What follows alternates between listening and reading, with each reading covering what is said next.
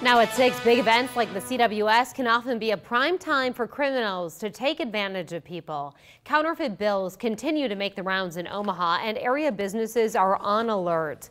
The balls are still flying out of TD Ameritrade Park. The College World Series has not disappointed, and with larger crowds expected over the weekend, the U.S. Secret Service has a warning for fans and businesses. Senior reporter Jake Wazakowski explains.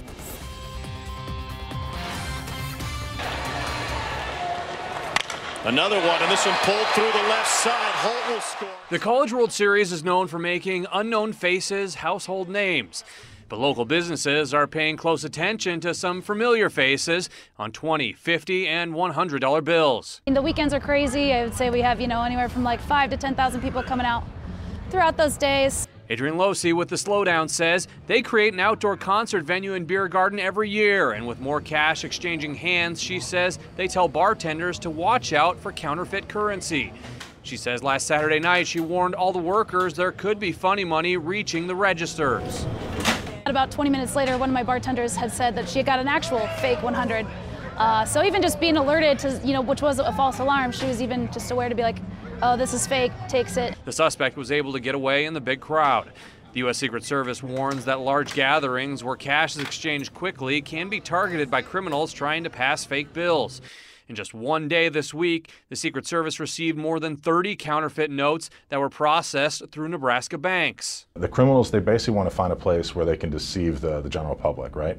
And we're seeing nowadays, the $20 note is the most highly counterfeited note, especially in the United States. The U.S. Secret Service says one of the easiest ways to tell if a bill is real or fake is to pull out a real one and actually feel it, where you can feel the difference in the material. Adrian says they keep some of the fake notes that they've confiscated to show employees what to look for, like the security strip, watermark, and color-changing numbers. We do try to do a training with everyone and just say, especially your big bills, like this is what you want to look for.